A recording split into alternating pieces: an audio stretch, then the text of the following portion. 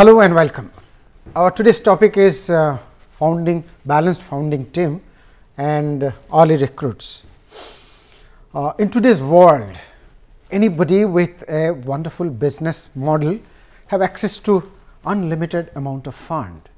The only factor that differentiate business model particular venture to particular venture is the balanced skill of the team who are behind this drive.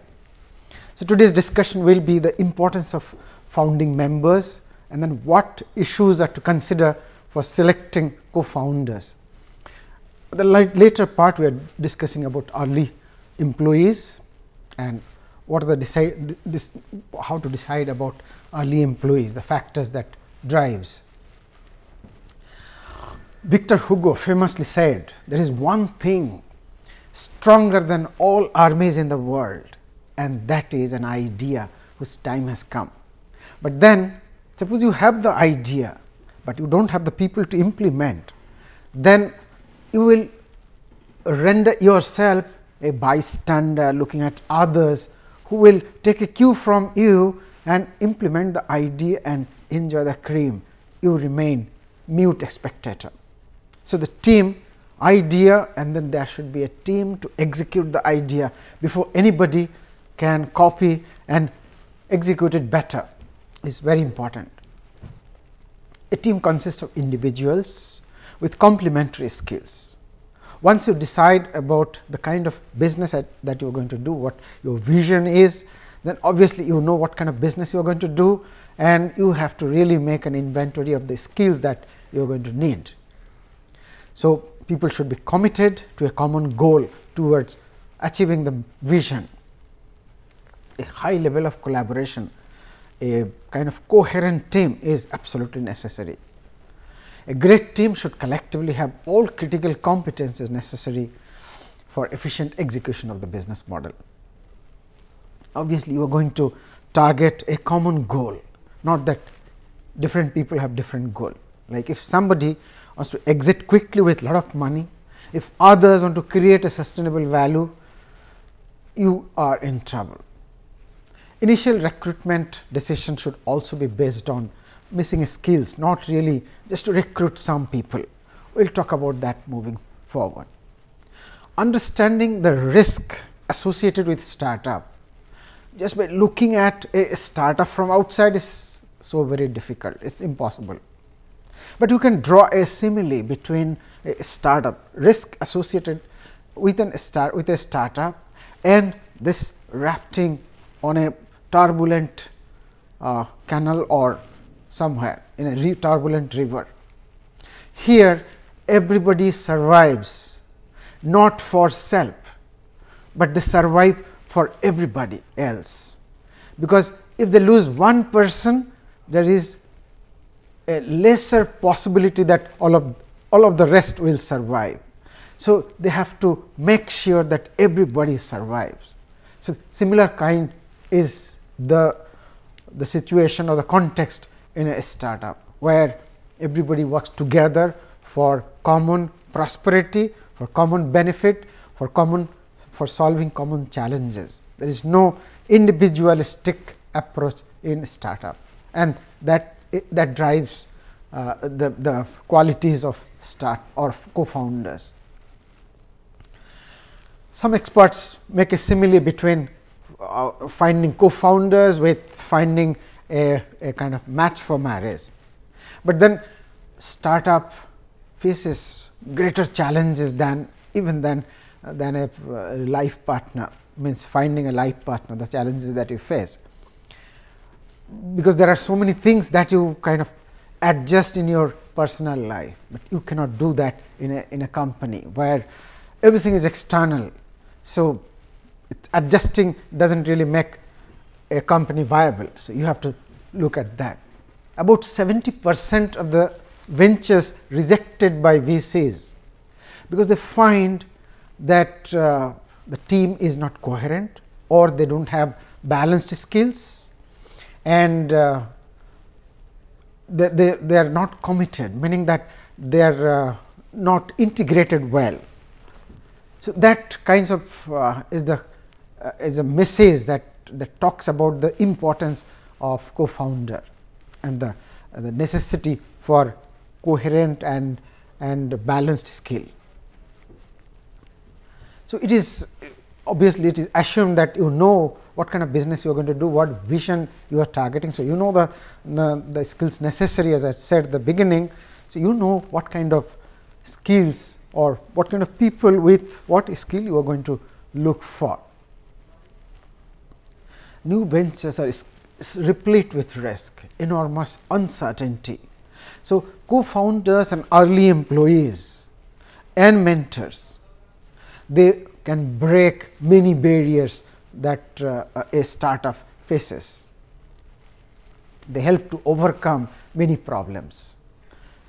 And in today's world, as I said, team is the greatest differentiator, and it's easy to really find better team than trying to create differentiation in through some other means. Life of a lone founder, sole founder, can be very lonely, because you are faced with ups and downs, challenges. You want somebody to bounce your idea off and share the challenges, and somebody can actually help you to get rid of your depression or frustration. So, you need at least one co-founder to get going. Strong means to have a strong path moving forward. Your hard skill, your talent, your vision, passion, courage, everything is prerequisite, but then they are not good enough. They can take you so far. You need a co-founder who will exploit all your skills and all his or her skills, and then help you to move forward. Steve Jobs, Larry Page, Elon Musk would not have become so great had they not invested enormously in building teams, both at the beginning and moving forward, all through their career. Edison famously said that the credit of his 2332 patent and commercializing so many technologies goes to the team who spearheaded the development of them. Sam Altman is of the view that 2 co-founders or 2 to 3 perhaps is the best combination. If they are single or if they are more than 3, kinds of suboptimal. 2 or 3 perhaps is the optimum size of the team. But then without long acquaintance, one must not select a co-founder, and lone founder is absolutely avoidable. Sam Altman is kind of the supreme authority about it, because he has mentored about 1000 big companies. So, obviously, when there is no theory, this experience actually is trustable. So, we go by that. But then, just for the sake of having more than one co-founder, you should not compromise on your similarity with them, your acquaintance with them. You should gel well, they should gel well, and as we will be seeing moving forward. Here are some quotations, particularly from Barn Skoner. He is from MIT, and he has written a book, famous book, and this is widely referred. So, whatever he says perhaps carry a lot of weight. Most importantly, you select a co-founder thinking that okay, let us see, but remember one thing: once you get somebody as co-founder, and then or maybe you do not find a co-founder, you start alone and move little forward, it becomes very difficult to find a co-founder later and then integrate that person with your company. This person may come with some kind of mental blockade, some idiosyncrasy, some preconceived notion, and he or she may not gel well. And experience shows that it is very difficult to really induct a co-founder later on. co-founder are the best people to sell your company, meaning sell your product, acquire customer, etc. So, it is very much necessary that you find a co-founder at the very beginning. Sam says, if you do not have long acquaintance with a person and you kind of induct him or her as a co-founder, it is always going to be fatal. Here is how Google actually teamed up. Larry Page and Sergey Brin, they met at Stanford. Larry was 22, Sergey Brin was 21, and then they met at Stanford. Larry came for doing PhD there.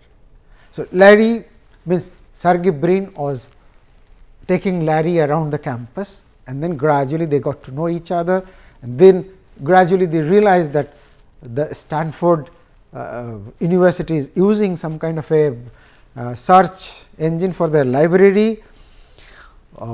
They realized that this is not efficient, so they started developing jointly, and then eventually they came up with a new search engine, and that actually started becoming the company called Google. Even before they started the company, just looking at the kind of technology they were working at, and that couple of persons, they are so their devotion, etc. The co-founder of Sun Microsystem wrote a check of $1 lakh even before Google was formed. That is the power of a wonderful team and a wonderful idea. Co-founder should bring this kind of, this is not an exhaustive list, but then it is very important that they bring the drive for moving forward, they bring entrepreneurial instinct, the domain knowledge, the business process management skill, intelligence, creativity. They have a track record, meaning that they worked somewhere and they have delivered, they have that credential, and there are people who cannot actually work in a team. So, they must demonstrate that they have collaborated in a team earlier, and they must share the same vision, meaning you have some vision and you are trying to promote a company, others should share the same vision, means that should be their vision as well. There are more important, means these are again putting in a nutshell, that a team must have a product expert, meaning if you are developing a product, whether it is an Android app or you are developing a hardware product, there must be one product expert. He is called the prima donna or the superstar. Suppose in a drama or in a music concert, there will be one who leads the show. It is called the prima donna. So, there should be a product expert who is absolutely authoritative about the product, and he has deep knowledge on that. There should be a leader, not necessarily the product expert, but who has sway on the entire team, so that he can mitigate any kind of interpersonal crisis at any point of time, so that the team always remain an integrated team, not really partially going this side, partially going the other side. An industry expert, the person who knows how the industry is going to what direction, what is the technology moving forward, technological changes, how the technology has changed so far, so that you remain ahead of the competition in terms of technology. A marketing expert, marketing is the most important part in a startup, because unless you can sell something, whatever good idea you have, it is not going to matter at all. You have to be able to sell, only then you have a business. Finance expert is critical, because if you need money, when you are going to need money, a finance expert is going to say that on such and such time we are going to need so much amount of money, and it is their responsibility to raise money in time. If you need money after 2 months or so, they will take action today, so that before expiry of 2 months, money is there in your bank account. A person with a fat purse is always welcome, because when you need money, if there is no access to money, at least there will be a stopgap. Issues to be considered for building a team. Team size, we said 2 to 3.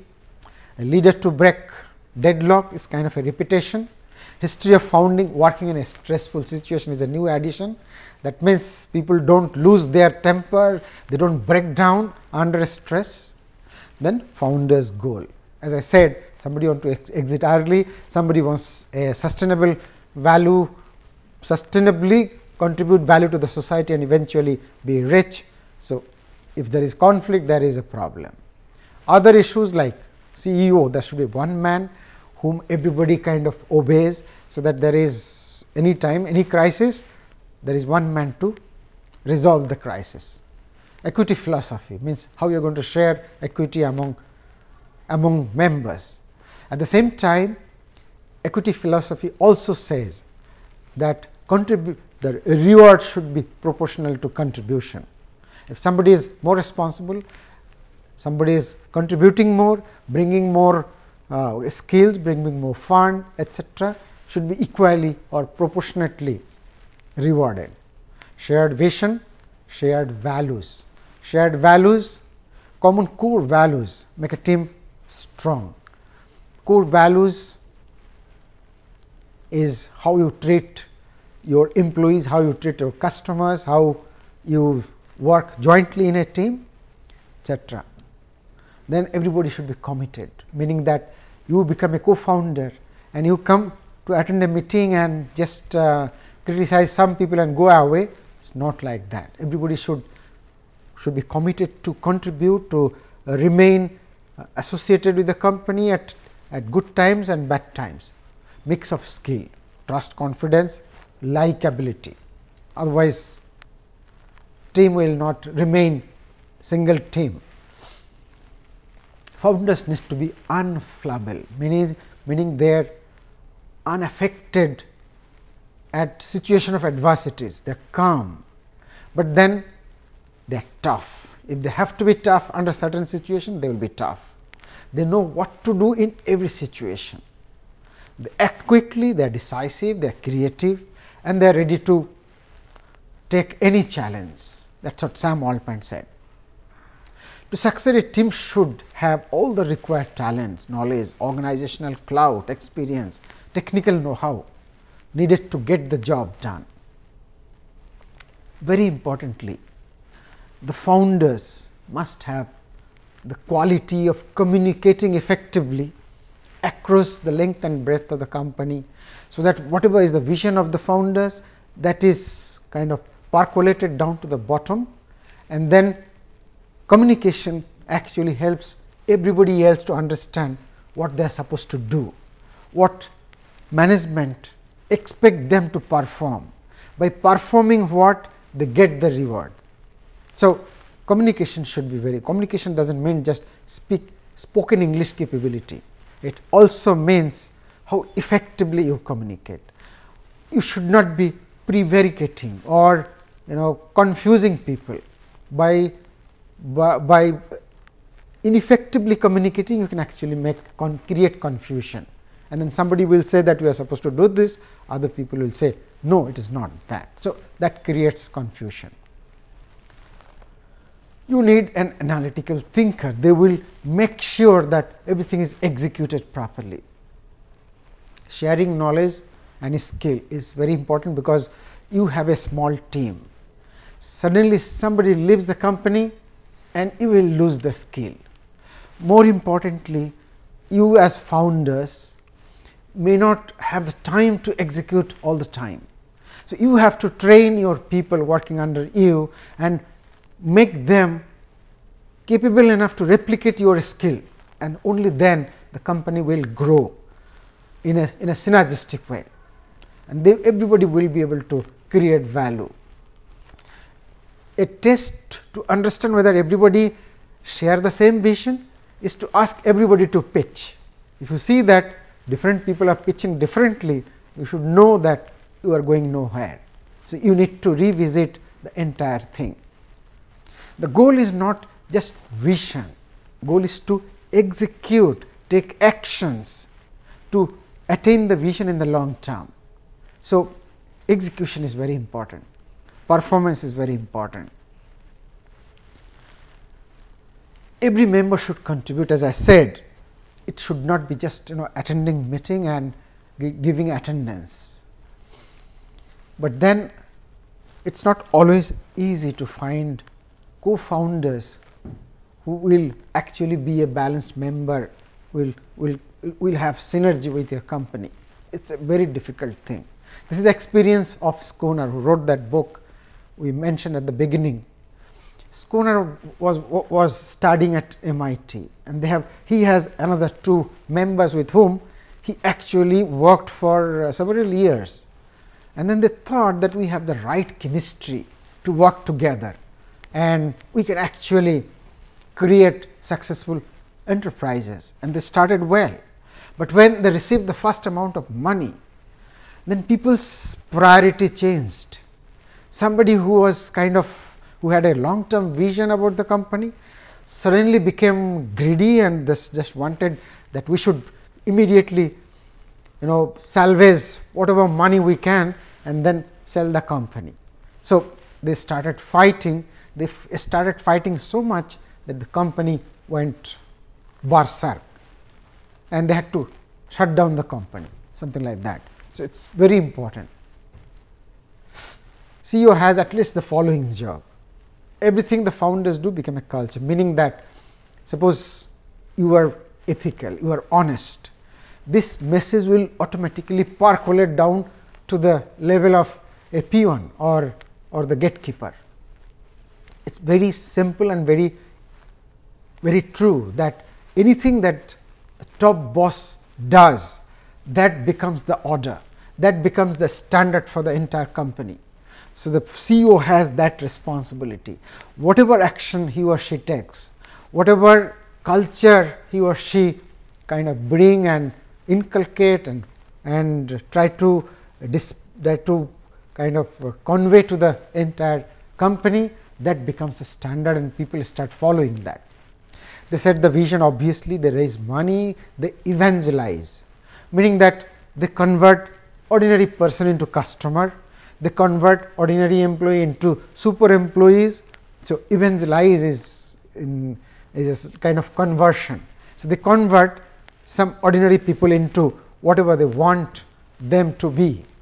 They hire, they manage, they set the execution bar, meaning that they execute whatever they execute it in a manner that everybody follow that, emulates that whatever they do, meaning they do it fast, others also try to follow the same pace. They make sure that the entire company executes, meaning that they execute as a team, and they are coherent, they are glued together. So they have a common goal for doing anything. Very important in this lecture is founders mentality. What is founders mentality? 3 components define founders mentality. One is they have insurgent mentality. Insurgent means they are very fast and furious, they are customer focused, they are agile and adaptable. So they are fast, they never divert their attention from the customer, and they are adaptable to customer needs and aspirations. One is insurgent mentality. The second one is they have owner's mindset, meaning that they take responsibility of whatever they do, number 1. Number 2 is they feel that anything and everything that is happening in the company, they should be responsive to that. And the third one is frontline obsession, which means that they are highly customer focused, and if there is a customer, they will make sure that the customer eventually purchase. They do not go away, they will convert anybody who is approaching them as a customer. So they are obsessed that anybody approaching them will be converted into a customer. So these 3 actually defines founders mentality. These people means if you want to be a founder, you have to have this mentality, or if you have some early recruits, they will inculcate in them this founders mentality. You will find that they are behaving like founders. And what is a founder? They have insurgent mentality or insurgent mission, and they have kind of owner's mindset, meaning they are responsible. If something is getting wasted, they will immediately object or they will take action so that it is not wasted. They will even challenge the founder that you should not take this action, is going to be detrimental to the company. There will be so much of entrepreneurial founder's mentality, and they will always think that customer can never be wrong. If customer is demanding something, the company must provide that.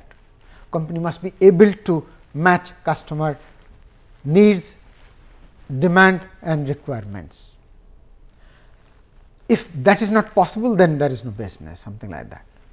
So, speed of execution, focus to value proposition, owner's mentality, frontline obsession.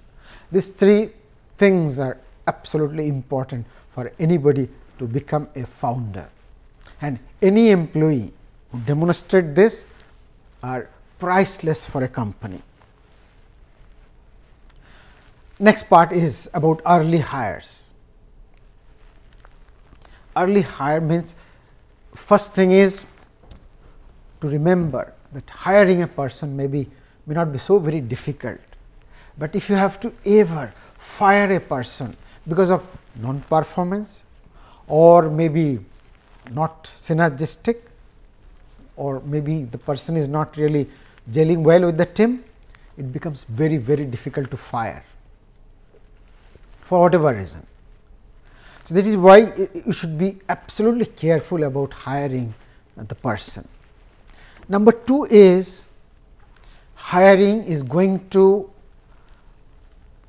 require payment of salary. It is going to be a huge amount of salary, because every month there is a cash outflow, and at the end means not only just the salary, then there will be employee benefits, and eventually if you terminate some point of time, there will be terminal benefits. So, it is a huge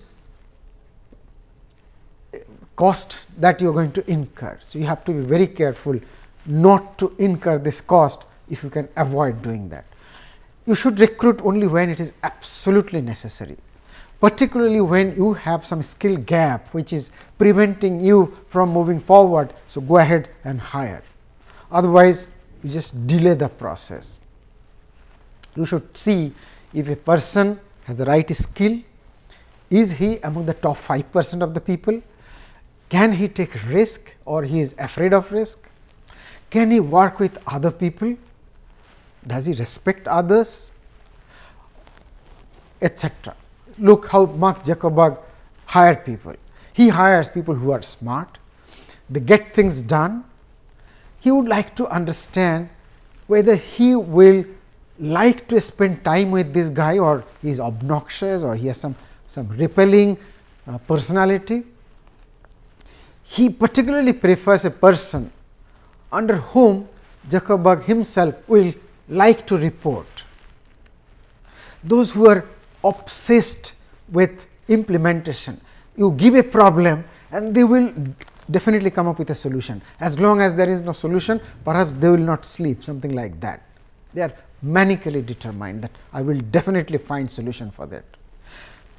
And people with good communication skill, again communication skill means communicate effectively, clearly, rightly, not really creating confusion. Early recruits should be talented, they have founder's mentality. You have to see whether this man is going to be something like going to have the feeling as if he is the owner. Talents are limited in supply. Being at early stage, you are at a disadvantaged situation, because very few people would like to work in a startup which is faced with lot of uncertainty. So, they kind of like to avoid, but then thankfully there are people who think that they are going to contribute to a company that will make or break a company, meaning that their contribution is so critical for survival or growth of a company. If some company becomes the next maybe LinkedIn or something, so he will have that kind of privilege or that kind of charm or whatever to say that yes, I created this company at the beginning. So, that is the advantage, but then it is very difficult to find them. How are you going to find them? Just putting an advertisement and expecting them to seek you out is not possible. You have to seek them out. Then they should share the same vision. Batchmate co-workers are perhaps the best option. Many of them like to feel excited about startup culture or openness of the atmosphere in a startup. Particularly, they feel that they are main contributor to the business. Then it is an open culture, as I said, and they kind of get a chance to work in an entire life cycle of a product, starting from the idea stage to finally go to market. It is a huge experience. Many of this kind of people, they think that they will become entrepreneur at some point of time, but they want to get this hands on experience or be part of this whole value chain, so that they know what to look for, what kind of risks to look for, what kind of challenges and what excitement. So, as I said, firing is very difficult. So, be very clear that whosoever is sitting before you is the right person. And as I said, recruit only when you are scaling or balancing shortage of skill deficit, or you are diversifying into new areas, or you are working so hard with the existing team that you are busting at the seams, meaning unless there is somebody else taking some load from others, it is not going to work. Do not go for vanity metric, like we have so many employees, that actually set you back in terms of payment of salary. Eventually, there will be so much of cash burn that you will not be able to sustain. Hiring takes time, so take action in advance. At the same time, you should prepare yourself what kind of skills you are looking for. Normally, there is an acronym called CAPS. C stands for capacity, A subsumes many qualities like self-motivated, adaptability to change, ethics, team player, hardworking, knowledge seeking, self-assured, passionate, etc. P stands for personality, again personality also subsumes many, and S stands for skill, particularly technology skill that a person brings. Take a marketing approach, meaning that say there are 10 potential employees. So, tell a story so that the right person that you are looking for become attracted to your story and then agrees to work for you. You do not really advertise, that is costly, number one, and difficult to find people, because the right talent may not even see the advertisement. So, you participate in a hackathon where this kind of people actually gather, or use your peer network, social media, etc. But then do reference check for their antecedent to make sure that you do not fall prey to acting by a wrong person. Check if the person is a super performer. Try hiring and retaining the best talent even at a high cost. You be kind of generous to give equity to the right candidate, because they may actually drive the company moving forward, meaning they may make or break the company. So, be liberal, giving them money, equity, rather than becoming liberal with investors. Check if the company mission is aligned with them. If in doubt, never recruit if in doubt. Later you may say that, yeah, I have had a hunch, but I thought this guy was talking nice, so I recruited. That does not help you. Be 100% sure that you actually want to hire him or her. There are many ways to test skill.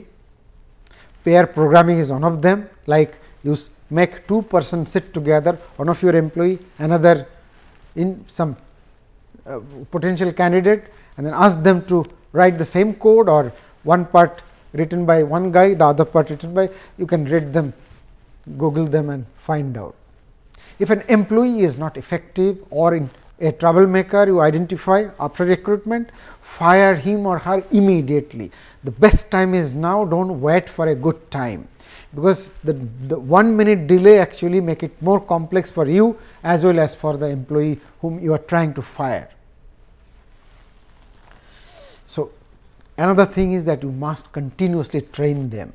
Nobody is born manager, nobody is going to kind of learn from you. You have to train them, and then they are going to deliver to you only. So, spend time and energy and money to train.